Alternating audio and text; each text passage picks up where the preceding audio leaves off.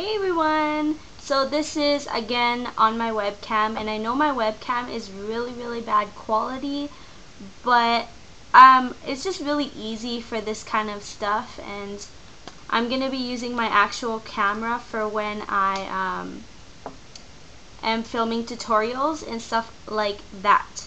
But anyways, this is basically a do-it-yourself, and or a how-to.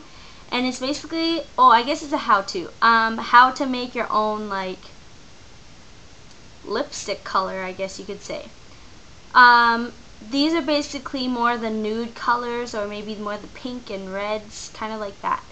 So, what you will need is either a concealer, and I'm just using the Rimmel London Hide the Blemish, and it looks like this. So it's just like a stick form. This is in golden beige, and you can use any kind. You can get like a really cheap concealer at the drugstore that is a couple shades darker than your actual skin tone, or if you like nudes, then you can get one that's your skin tone, or maybe a shade lighter or a shade darker. So this is basically, I don't know, like a shade darker. So here's what your lips would basically look like right there. You can also use cream blushes. So this is the NYC Blushable Cream Stick in Plaza Pink. Looks like this. This is the color. And I'll swatch this for you guys too. So that's what color your lips would turn out there. Sorry, I'm doing a really bad swatch. Okay, right there. Can't really see it too much. It's more of that nudie pink. And this is just a Sally Hansen cream blush. And if you have a Dollarama near you, you can pick these up. It looks like this. This is in Sunrise, so it looks like that. All the info's at the back, and you just flip it open, and here is the blush color. And I'll swatch this for you too. So that last one right there, that's what color your lips would turn. It looks really dark on camera, but it's kind of like a peachy pink. I mean, a peachy, like a coral kind of color. I don't know, but it's not, it actually looks dark, but when you put it on and blend it out, it shears out a lot more.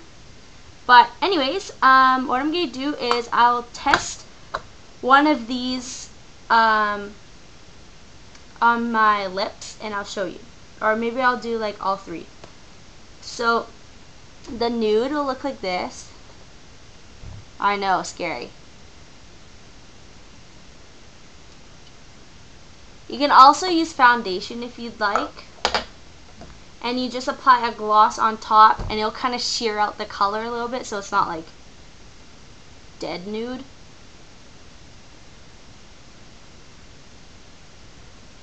Sorry, I'm just trying to, the concealer's still on there, but then you'll see these colors a lot more better. So here's the NYC Blushable Cream Stick.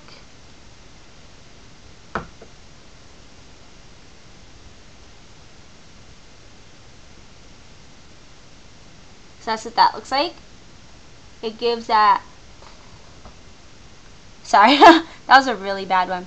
So I have it on the bottom, and it gives it that nude pink color. I actually really like this color. So right there. And then I'll do the Sally Hansen to show you. So I'm just going to grab a little bit of this, and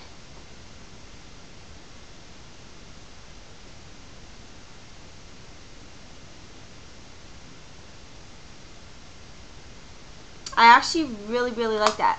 So I have two different lip colors. So the top, that is Sally Hansen, and the bottom is the NYC. And you saw the concealer part, so it really gives that nude kind of color. So that's why I kind of suggest to get like 2 to 3 shades darker than your natural skin color, but don't go like hella dark to the point where your lips are just like bam. And yeah, when you put a gloss, this is just the e.l.f. Super whatever lip gloss. You put that on top and it will sheer out the color, which I think is really, really, I just mix them, which is really good if you have the nude lips, because it'll sheer everything out and make it more wearable. Yeah, and if you want this to stay, you can set it with a translucent powder and put lip gloss on top of that. Or you can line, what is going on with my hair? Or you can line your lips first and have a lip liner on your lips, like a nude one, and then apply these colors on top and then put a lip gloss, and that will really help to keep these stay. But anyways, yeah, that's my little how-to, and I'm going to be filming a video right after this for you guys. So if I'm wearing the same thing, don't mind that. I'm not posting the videos on the same day, so yeah. Anyways, I will talk to you guys soon, and see you guys later. Bye!